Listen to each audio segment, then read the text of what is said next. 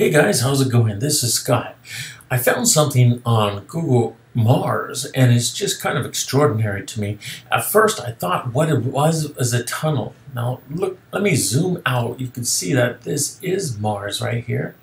And we'll zoom back in. This is the online version. This is the online version of Google Mars. Now we can see it right here. What I'm looking at is this black, I thought was a tunnel at first. Then I hit elevation over here and it totally changed it. And I realized there is an oval depth to it, more like that of a pond, more like a small lake than anything else. The visible doesn't really show much. It looks like it's frozen here, like it's ice or something. But here on the infrared, it gives me more of a smoothness around it, like it's a pond, like it's water or something. And I just wanted to share that with you, get your thoughts about it. Maybe you could tell me what's going on about this. A little strange. And what are these tracks? What are these huge tracks going down? Is that a glitch in the photo program? It won't let me zoom in any closer than that.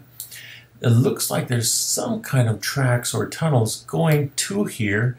That makes sense. If this was water, then they would need it for irrigation. But it could be some other liquid, possibly. But maybe you have other thoughts of what this could be. What this could be. Let me zoom out again and show you. Here we are. Right here. There we are, right there. Okay, this is Google Map. Zooming back in. You can see it right there. I'm going to hit visible. Elevation. That looks weird with elevation, doesn't it? Okay, it shows a little bit of depth here, and its curvature is more egg-shaped. Okay, but look at that. It's totally different. Totally different. Right here, it looks frozen or smooth, reflective, highly reflective for sure, whatever it is. Could be just the reflectiveness of the sunlight shining off of it. But look at this. Absolutely amazing.